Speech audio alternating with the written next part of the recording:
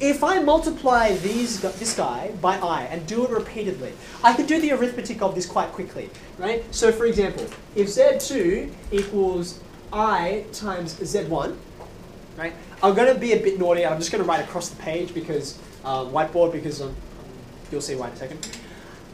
I'm just going to get 3I plus I squared. Do you agree with that? So what's the real part? -1. -1.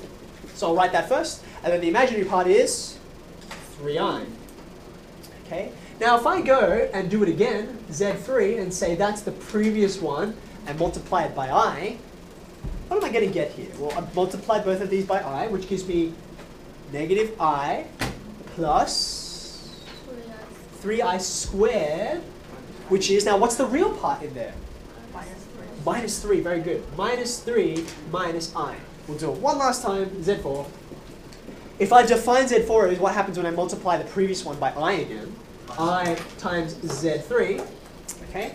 I'm going to take this guy, and it's going to go -3I minus I squared. What's the real part? It's 1.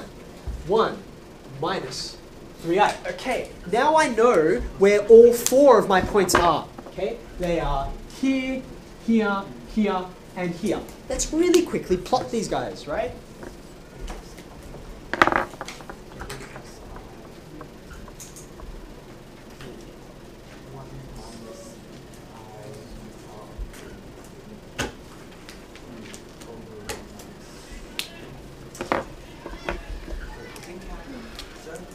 Is it possible to make that into like a series?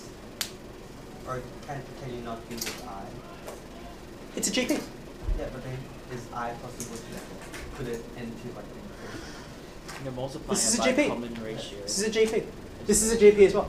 or can you use like not imaginary numbers in like Absolutely. Absolutely. As you will see shortly, I is not a good choice for a common ratio. It's a bit of a boring choice in the same way that -1 is a boring choice for a common ratio for a GP. It still is, but it's not a very useful one. We'll get to more useful ones later. The answer is absolutely you can. Like, it's a number. Complex numbers are numbers, so I can make it my common ratio, my first value or whatever. Okay. All right, I'm a bit behind the 8 ball, so let's plot these really quickly, right? 3 plus I is there, Z1. -1 plus 3I, right, is here, Z2. -3 minus I, where's that? -3 minus I, and that shouldn't surprise us because Z3 is the negation of Z1, is it not? So you can see I've gone all the way around. And then Z4, 1 minus 3I. Okay, now the rotation here is not quite as obvious. The reason why I chose these values is because I had the axes there that make the rotation like, oh, there's 90 degrees, 90 degrees. To make it more obvious here, just like I did when I tried to demonstrate what addition of complex numbers was, I'm going to draw in intervals to the origin. Okay, interval here, interval here. Whoops, sorry. Interval here. And now the rotation by pi on 2 radians becomes very obvious. Do you see it more clearly now, right? You've got right angles happening everywhere here, right? And each time you multiply by I, you're going, note that, anti-clockwise by pi on 2. Each time, okay? So Yes? is this why when we did the regions for the thing that's anti-clockwise? Yes, yes, okay. I'm so glad you said that, right? The answer is yes, and in case you didn't quite catch that, right? Think back to how we've been measuring angles in the past, right? If you're doing, say, compass bearings, right? Compass bearings?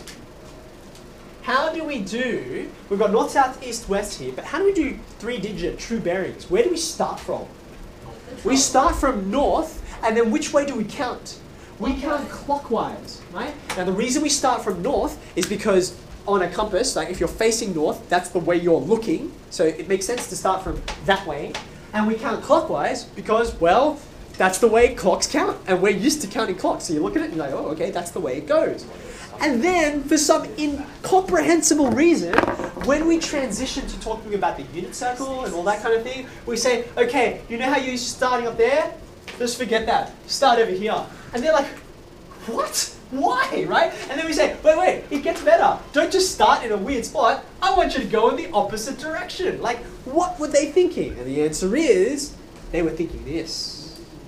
Now, sadly, most people, don't get to see this. But now you do, and you can see anti-clockwise has to be the way, right? If you wanted it to go clockwise, everything would be backwards in terms of your negatives and stuff, right? So, you can see multiplying by I once, it takes you anti-clockwise. There's no like, ooh, I wonder which way we should go. Like, the coordinates tell you which way you should go. And the answer is, it's anti-clockwise.